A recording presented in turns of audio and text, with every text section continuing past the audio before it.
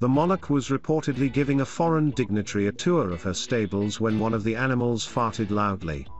Her Majesty is said to have apologised after an awkward pause, prompting a hilarious quip from the foreign dignitary. According to the Times, after the horse blew off, the Queen said, "I do apologise, Your Excellency."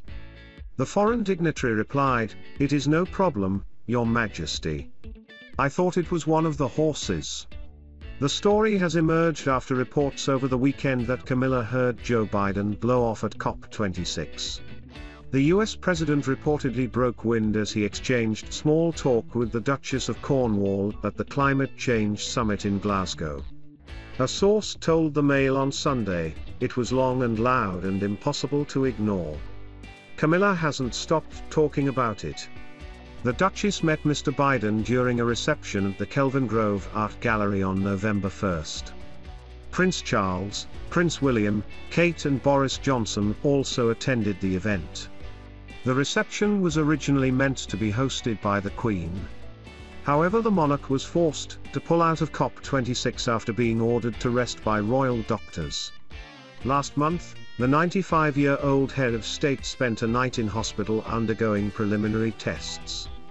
The Queen instead gave a video message which was played during the reception for presidents and prime ministers. In the speech, she issued a rallying cry to world leaders to work together in common cause to tackle climate change and solve the most insurmountable problems. Her Majesty also paid tribute to Prince Philip for his work to raise awareness on the environment. She went on to express her pride in the Prince of Wales and the Duke of Cambridge for following in the Duke of Edinburgh's footsteps.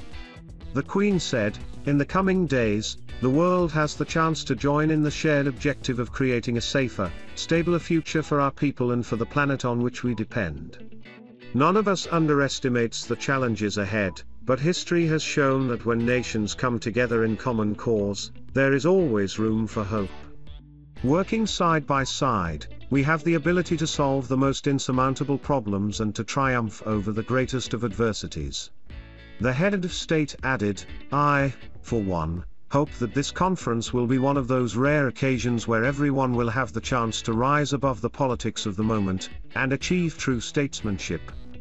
It is the hope of many that the legacy of this summit written in history books yet to be printed will describe you as the leaders who did not pass up the opportunity, and that you answered the call of those future generations. That you left this conference as a community of nations with a determination, a desire, and a plan, to address the impact of climate change, and to recognize that the time for words has now moved to the time for action."